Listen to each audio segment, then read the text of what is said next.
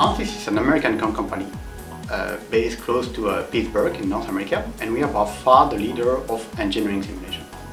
With engineering simulation, we can reproduce any kind of product.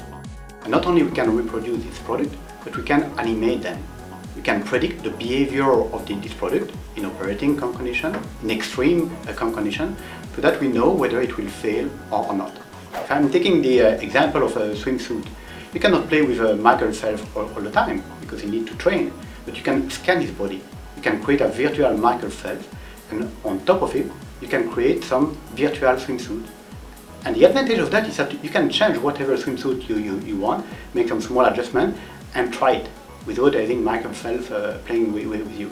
So that you can start a lot of tests like that, a lot of prototypes.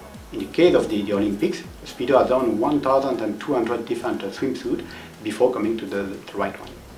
In fact, Speedo was making a lot of change recently because of the new regulation that has been issued by the FINA in September 2010. Because at that time, the swimmer cannot swim with swimsuits which are going up to the shoulder and down to the feet.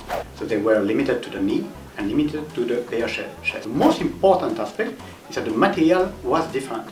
They were not allowed to use some polyurethane material anymore. They had to use tissue. And tissue was not as good in order to introduce some friction, some drag for the swimmer. The other part of it is that they realized that in fact the swimmer is not just wearing swimsuit, but also the goggles and the cap. And this is very important because when you are diving and the goggles are going into the water, this is entraining a lot of air bubbles. These air bubbles will create some turbulence, and this turbulence will slow down the swimmer. So they were wondering, how can we design the goggles in such a way that we will minimize this air trap? The other thing is that we've got the cap. If you've got some long hair that you're putting into the cap, the shape of the cap is becoming completely chaotic, which is not good, because this is once again slowing down the swimmer. Oh, by just a few percent, but this few percent can make the difference between the gold and the silver. By redesigning the cap in such a way that you can organize the air properly, means that you remove the drag from the air, you remove the drag from the air entrained from the goggles, and it will improve the performance of the swimmer quite significantly.